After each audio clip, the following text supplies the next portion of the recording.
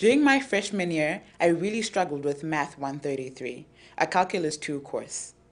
Even though I was doing my homework, going to class, and doing my best on the exams, I just couldn't get the answer right, or I couldn't understand what the professor expected from us in a US classroom.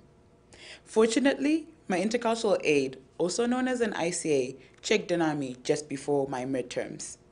He recommended that I visit the Math Learning Center to get free help from a tutor in my neighborhood engagement center. I couldn't believe that I could get free lessons for my specific course at such a convenient location. My tutor was a math teaching assistant and explained the information to me in a way that I could understand.